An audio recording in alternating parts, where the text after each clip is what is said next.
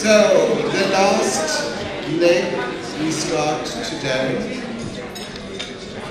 And it's my great pleasure to tell you a little bit about some interactions that are so important to Siyaphumelela. Siyaphumelela has, through the years, as you know, attended Achieving the Dream. And many of you have been there. But that's not only the thing that Achieving the Dream has done. Achieving the Dream has helped us understand student success processes, have shared their knowledge over many years, and one of the most important interactions and managed is by Carol Lincoln. So I want to say to Carol, thank you very much for all the work that you have done for us, and that it will be a great pleasure to hear what you have to say about our engagement. So, Carol, what has happened here? Just cancel. I think this wants to go to sleep, but why? Who knows?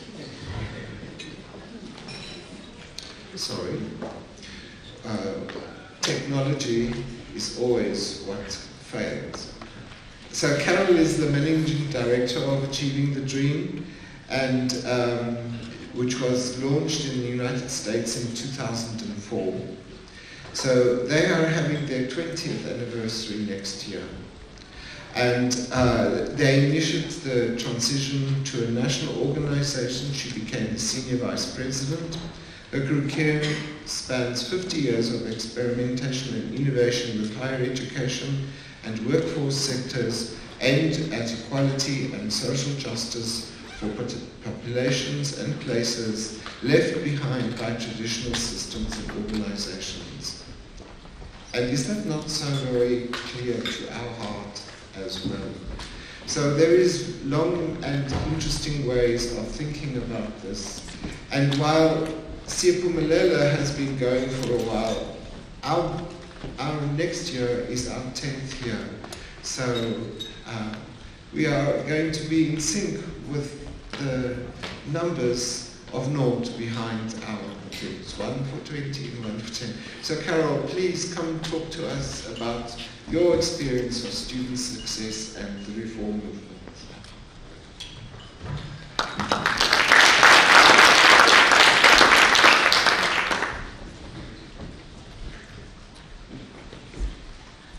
Well, thank you, Alan. Thank you.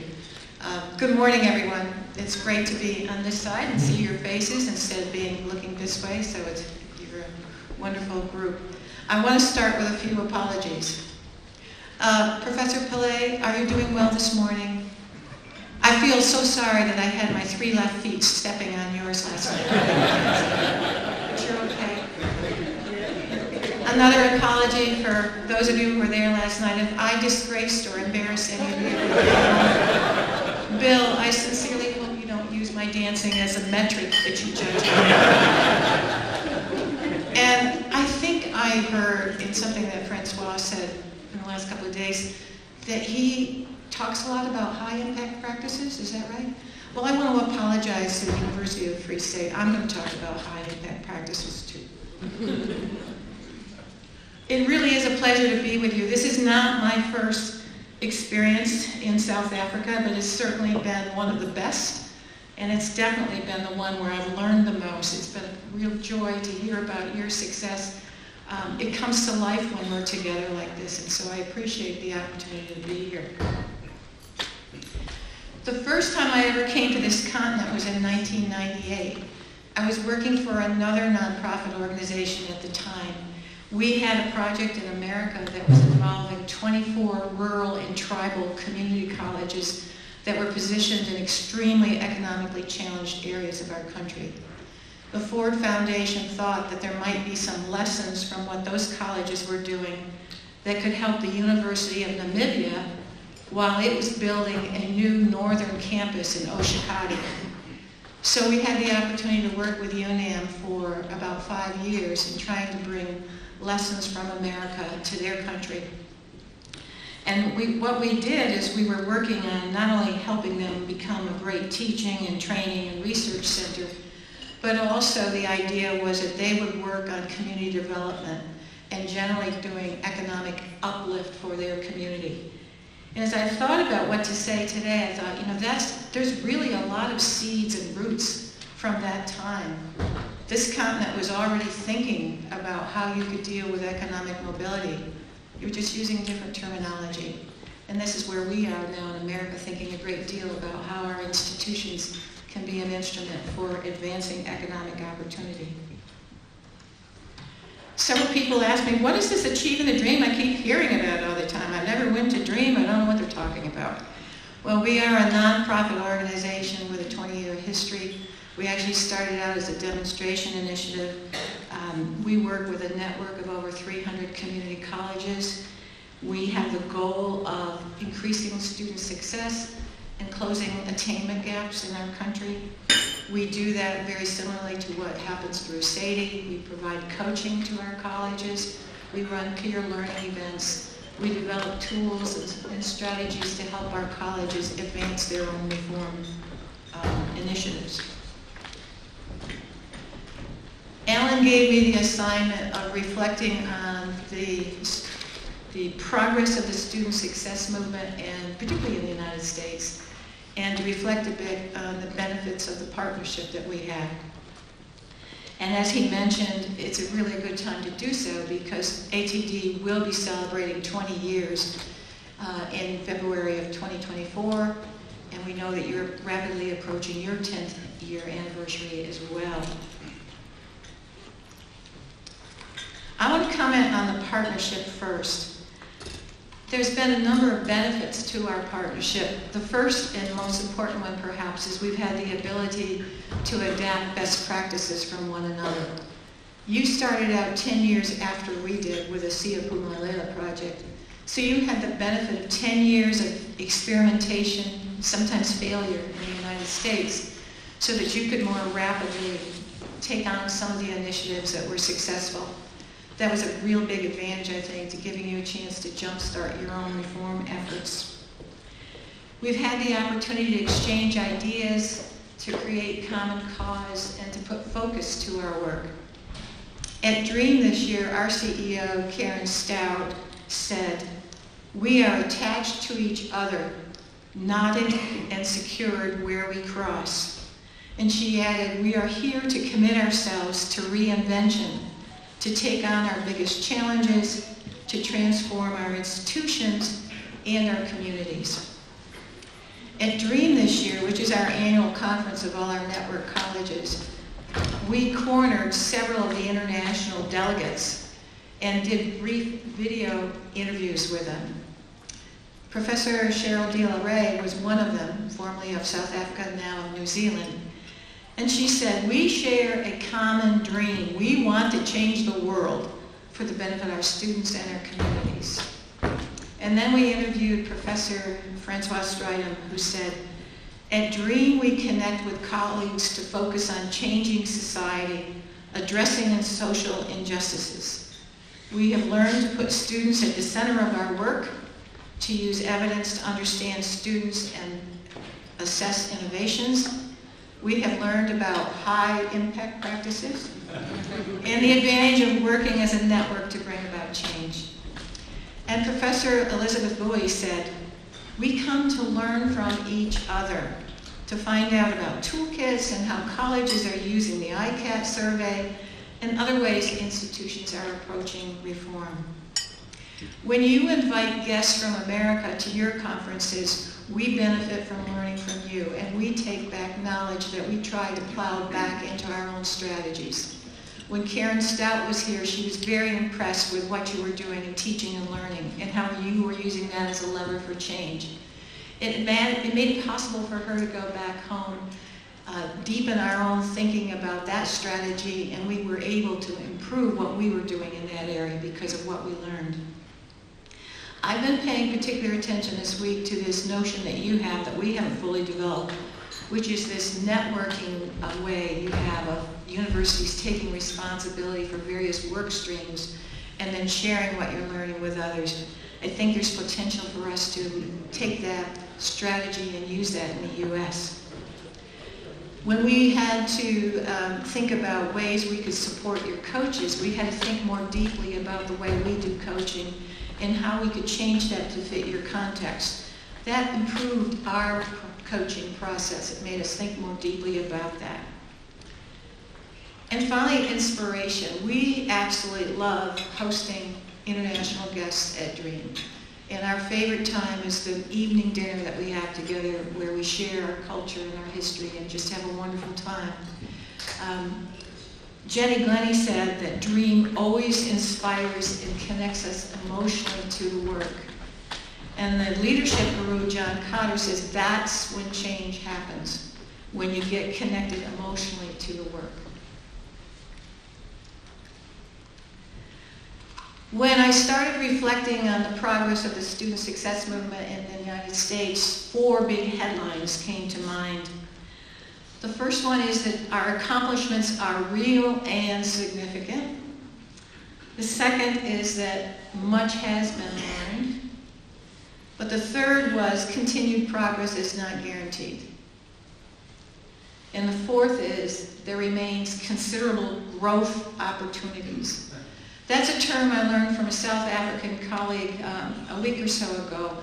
I would have said significant challenges, but I'm now talking about growth opportunities. I want to take you back 20 years ago for just a little bit. In the United States 20 years ago, completion rates were in community colleges were dismal, single digit. And I know you're probably saying, you gotta be kidding. Why are we trying to learn from these folks who have such bad completion rates? But I want you to understand that community colleges are a little different than your universities. They are open access institutions. Anybody can go to a community college. The average age of our students is 28. Over 50% of our students are over the age of 22. People work while they come to community college. They come and they go. They seek a 2-year or a 1-year credential typically. So it's a little bit different student group. But even so, the rates were dismal. At the same time, economists were telling us 20 years ago that we were not doing the right things to prepare our workforce for the global economy. At the time, 35% of the working age adults in our country had a credential that was higher than a high school diploma. The Lumina Foundation was particularly appalled by the completion rates because that's where the bulk of low-income students and students of color were entering higher education, and they were worried about what was happening with the workforce. So they set a big goal. They said, let's encourage the nation to strive to have 60% of our working age adults have a post-high school credential by the year 2026. And then shortly after, the Obama administration was inspired to set a similar goal, but by 2020. Now these were stretch goals to be sure, but in January of this year, we had the wonderful news from Lumina in a report they had done that we had reached an attainment of 53.7% of our working age adults having a post-high school credential.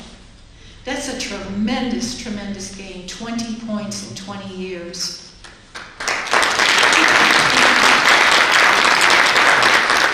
Now, in part, that's due because we're doing a better job now of counting credentials, short-term credentials. But the vast majority of this impact is because of the hard work that community colleges and universities have been doing in the last 20 years.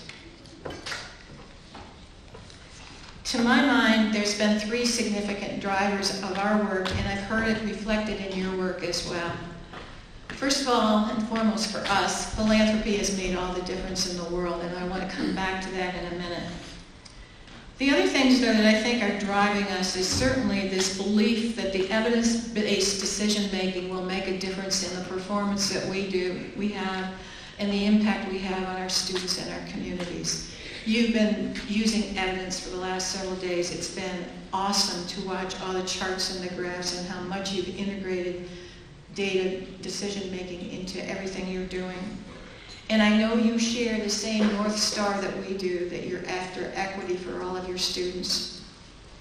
But if I return to the role of philanthropy again, I just want to say a few things. We would not have had the progress we've had in the United States if it were not for philanthropy. It was the Lumina Foundation first, back 20 years ago, that recognized the problem and said they were going to invest in putting together an initiative that eventually became known as Achieving the Dream. They asked 7 national partner organizations to work on trying to design and implement work that would make a difference. After a few years, others, Kresge, the Gates Foundation, and others joined the effort. Government was not investing in that at that point in our history. If it had not been for the investments that were made to give us resources to address market and policy failures, if they had not validated the innovations that were happening, if they had not shone a light upon our successful scalable solutions, and if they had not given us the opportunity to have connections to networks like yours and ours now, we would not be where we are today. Jerry Salo was a Ford Foundation program officer back around 2000 in Johannesburg.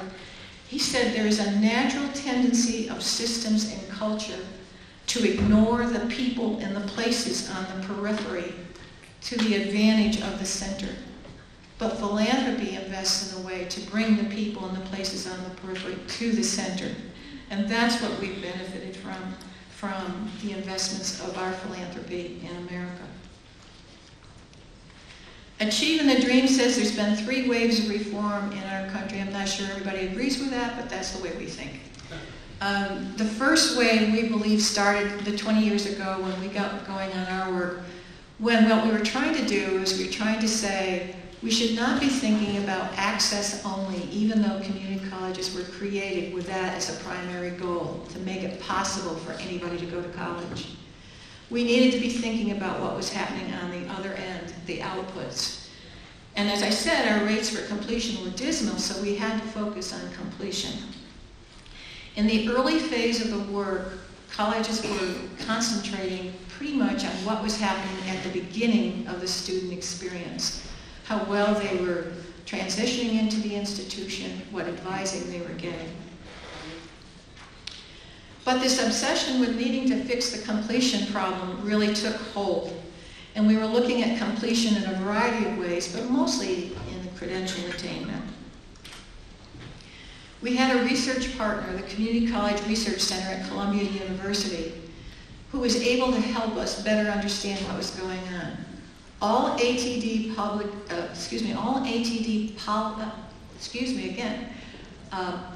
pilot colleges were required to submit student record data to our research partners. Having that data gave CCRC the opportunity to take a look at the student experience and figure out what was happening all along the way, not just at enrollment, but what happened to them along the process.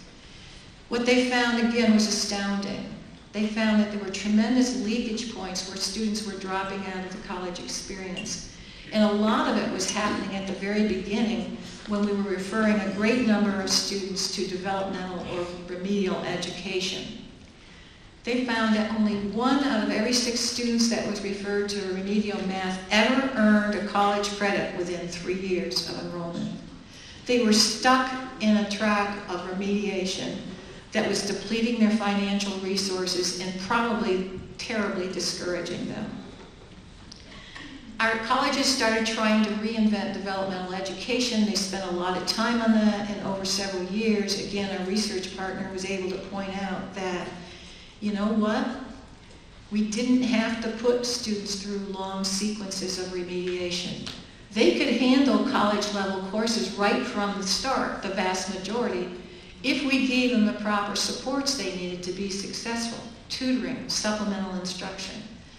It was a moment, I think, was an aha moment in our progress, because we were realizing that it was the institution, the structures, the policies, and the practices, as Tim was pointing out the other day, that were getting in the way of our students more often than not. And so it was really the beginning, I think, of us understanding deeply that we had to fix what we were doing and we had to be student ready. I said there were 3 waves. The second wave is where the bulk of our Achieving the Dream colleges are today. They've added success to their student success journey, but they're also now thinking about what is their responsibility for students once they get a credential from community college. What about success in the labor market? What about success in transferring to advanced institutions? At the second phase, our colleges are thinking about economic mobility, and they're thinking about how other aspects of the student journey beyond the beginning connection point is really making a difference. They're tackling teaching and learning issues. They're working on new strategic partnerships. They're trying to make sure that when students leave college, they are able to be successful in the labor market, and they're able to be successful if they choose to go on to a 4-year education. The third wave, which only some of our colleges are in, is taking it an even bigger step forward. And what we're thinking about here is we're thinking about the responsibility and the opportunity that our institutions have to make a bigger difference in the community by calling attention to the structural inequities inside our communities, not just inside our institutions, but inside our communities. In the third wave, we believe colleges should be working more strategically with community partners and with community leaders on finding ways to make equity and opportunity a community goal so that our communities have the opportunities for students to be successful and we have a vibrant community that thrives for everybody. We're working on a framework for that. It's in draft stage. We've got 16 of our colleges are working with us on trying to figure out what would be the metrics if that's the new goal for our colleges. And we expect to provide this draft framework and the suggested metrics at DREAM in February of 2024. I'd like to share a story of just one of our colleges. It's one of our high-performing institutions that this year won an award that we give called the Leah Meyer Austin Award. It's given to the college that's achieved great success in improving overall student outcomes, but they also have to close significant equity gaps. Sinclair Community College serves 30,000 students annually. They're located in Ohio. They've been at this for a long time. They started working in Achieve the Dream in 2005. I love this graph. I think it tells a really interesting story. The colors may be a little bit hard for you to follow. The top line that's in black color is the 3-year graduation rate. Now understand we're 2-year institutions, so if you're on time, you can get a 2-year degree in 2 years. But most of our students do take longer. The 3-year graduation rates for first time in college is the top black line. The red line, I believe, is for the African American males, and the blue line is for all the minority students. It's taken 17 years, but they have gone from that single digit of 6%, I know it's bad, was bad, to 38%. It's taken 17 years, but that's what they've done. I think even more remarkable what they've done is they've virtually closed the gap, particularly for African American males, which is an important target group for them because of the proportion of those people in their community. And they've nearly closed it as well for all minority students. That's a huge accomplishment. I think another piece of the story that this graph shows is look at how flat the improvement rates were for about 7 or 8 years. There was a lot of work going on, but there wasn't much impact on the metrics. Our research partner now, CCRC, tells us that it takes anywhere from 7, 8, 9 years for a major reform strategy to take root and really start showing an impact. And I know you have some concern about your improvement rates in your country, but just think about this. 7 to 8 years, look how long it took Sinclair, and look at where they are now. So don't be discouraged if your rates are flat right now. Be encouraged that you can still make significant gains as things root and take off. And I suppose the other big lesson from this is that it takes time. There isn't one silver bullet that instantly changes the trajectory of your students. It takes time. It takes a lot of efforts. In Sinclair's case, they were involved in a lot of reform initiatives, but they found it really helpful to have one big vision. They've recently set a goal, for example, to reach 50% graduation rate by 2027. Everybody in the institution knows that's the goal. Everybody knows what their role is in trying to get to that point. They put a framework in front of everybody. In their case, their framework is this one, where they've bucketed everything they're doing at the early entry stage of college in one place. They've bucketed what happens in the early first year. They've bucketed all their strategies that are happening along the way in the second year. And then finally what happens towards the end of the student progression. And as a result, everybody sees where their program, where their activity fits in the grand scheme of things. And even more importantly, what they've done with the various initiatives they've had, they've been able to braid them together in a way that they add up to more than the sum of their parts. One of the other things they do so well is they pay attention to what the research says are effective practices. So this is just one example. When their students come, the first time in college, when they come to their institution, they give them a recipe card. This happens to be the recipe for anybody who's going to be a full-time student. They have another recipe card for those who are going to be part-timers. So this recipe says, if you do 5 things in your first year of college, you will be 4 times more likely to graduate than if you do not do them. So the first thing is decide upon your major area of interest. The second thing is to go to advising and get an academic map so you know what courses you need to take. The third thing is to take English and math in your first year. The fourth thing is to take at least 30 credits in the whole year. And the fourth thing is to make sure that 9 of those credits are in the area of your interest. When you do this, you're 4 times more likely to graduate. So taking advantage of what we know from other institutions, from what the national research is telling us, is really an important thing for colleges to be doing. When I first started working on this assignment from Alan, I just started jotting down, what are all the things we've learned? Well, it was a very, very awesome long list, and I decided there's no time today to share all of it. So I've tried to bucket them into a few different categories. The first one is that about 10 years into our work, Achieving the Dream was reflecting back on what have we learned about what are the characteristics of colleges that seem to be making greater progress than other colleges. And we came up with this scheme that you've now been introduced to, our ICAT, the Institutional Capacity of Assessment framework and tool.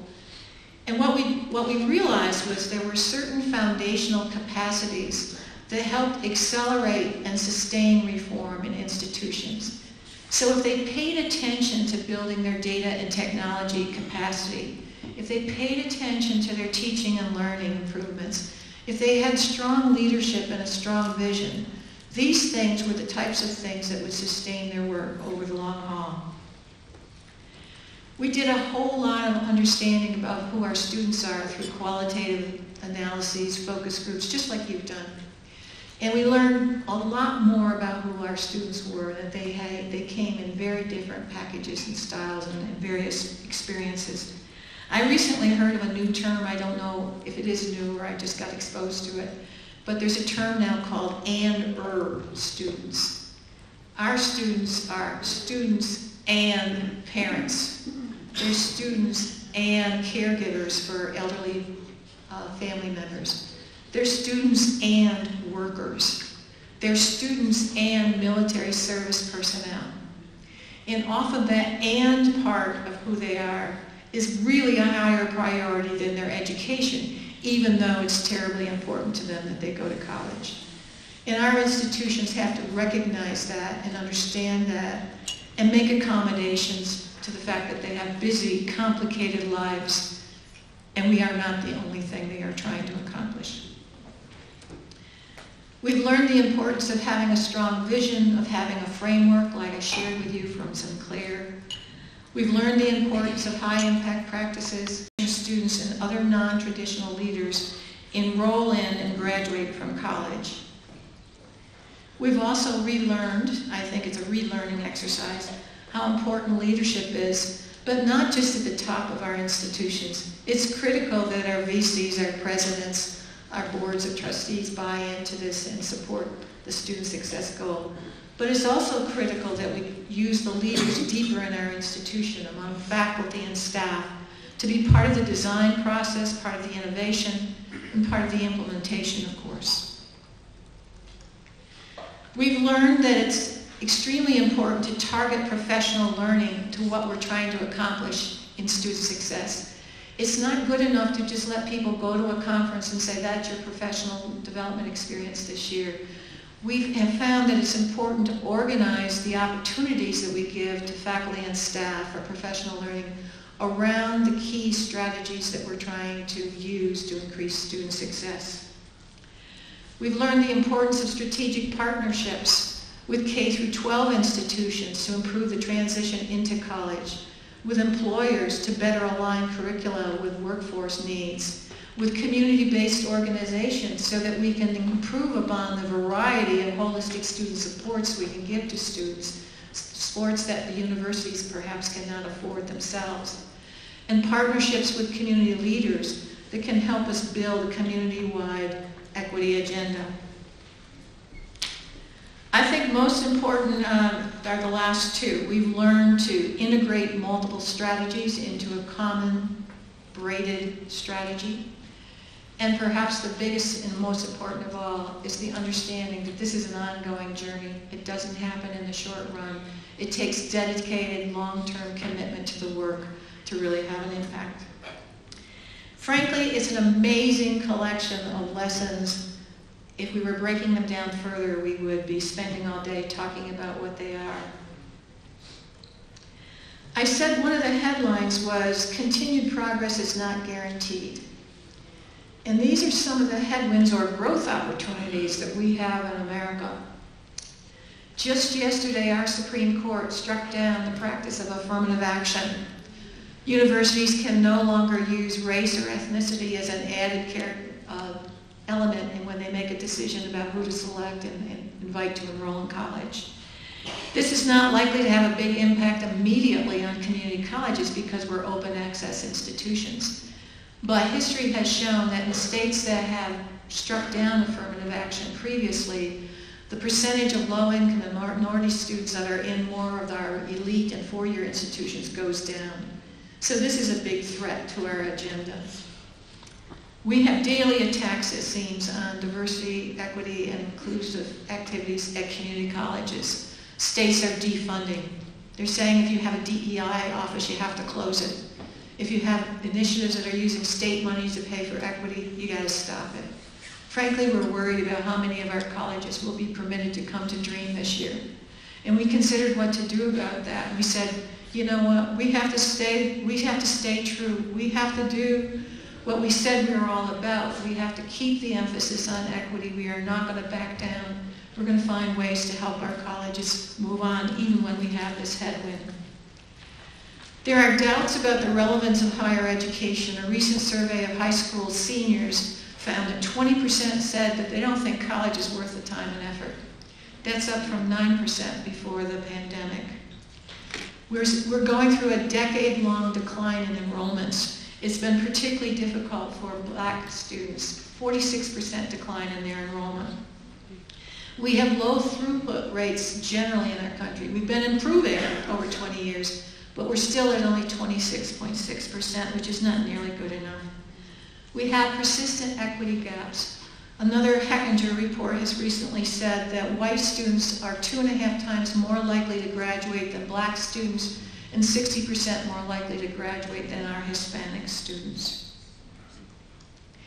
Even our most experienced colleges tell us they continue to struggle with data capacity. It's not just that their IR staff are turning over and leaving, which is happening, but they're trying to push the data culture deeper into their institutions. But that continues to be a challenge to keep up with all the new data that we have, to understand which ones are really going to help us and to make sense out of it, and to take advantage of the new technologies that exist. In America, we need to do a better job of combining our academic and our career preparation. We've tended to think of them as two different operations. We need to blend them because people come to college and then go off to work. They come back for more skill training and then they go off to work. And we have to learn how to accommodate that. The pace of credentialing in our country needs to be adjusted. Students don't want to stay for 2 years. They want to come and get some quick skills and go out in the labor market and get some money so they can support their family. The impact of COVID, our faculty and staff are exhausted, absolutely exhausted, and they're leaving the profession. This is happening particularly in some of our more challenged rural communities. We've also had a significant learning loss. The most recent National Assessment of Educational Progress found that we had, for the first time ever on that test since it's been given in the 1960s, a significant and first time ever drop in math scores of our 9-year-olds, and another big drop in reading. At this point in time, the math performance of our 15-year-olds trails behind 40 other countries. And our performance of our 4th graders in math trails 30 other countries. At DREAM, Raj Shetty, as some of you have mentioned, talked about what we learned from the big data sets that we have access to now, and we found that the vast majority of low-income students and their families are stuck in the lower quintiles of economic wealth in America, and they aren't moving up. And this is exacerbated by the fact that racially minoritized students in our systems are less likely to enroll in fields of study that lead to higher earnings, which of course is limiting their opportunity to advance economically. So significant headwinds, but don't despair, because as we said at the beginning, we're in this together. It's a long time push. It's not over. At ATD, we're looking forward to another year of partnership with you. We want to work with your coaches and with your institutions to continue pushing on building data capacity. We are offering some complimentary registrations to our Data and Analytics Summit in September, and other comp registrations to DREAM in February. And of course, we're going to keep giving you access to all of our tools and all of the webinars and learning events that we have. I want to finish where I started. I want to go back to my experience with the University of Namibia. That was a big deal for me. I had never been to Africa. To be invited to be part of that was fantastic. I didn't want that experience to end. And I feel the same way about our partnership. We have so much more to do together. I want to leave you with this one last image. That nonprofit organization that I was associated with back then was a nonprofit that was dedicated to increasing access for the people and the places left behind. That was kind of our model. We were about poverty reduction. We were about addressing social and economic injustices and inequalities. And a journalism student once was interviewing our CEO and said, well, can you please just say in one simple sentence what it is you do? He had a really great way with words. He was quick on his feet. And he said, we are a flaming red dress in a sea of gray flannel suits.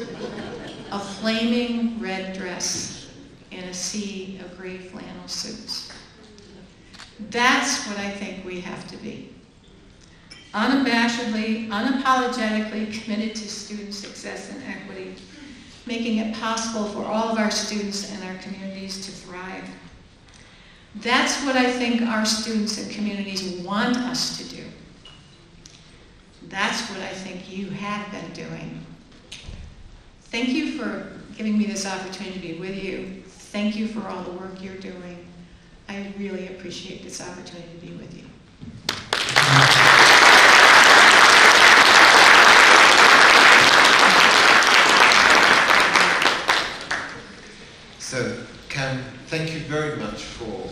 doing this for us. And it's such a great honor to have you with us today. So we're a little late, so we're not going to have any questions, but there's tea time and lunchtime. So here is a present for you from us to say thank you very much. And you will remember us as for a long time. And we look forward to our wonderful experiences together. Thank you. Another hand of applause.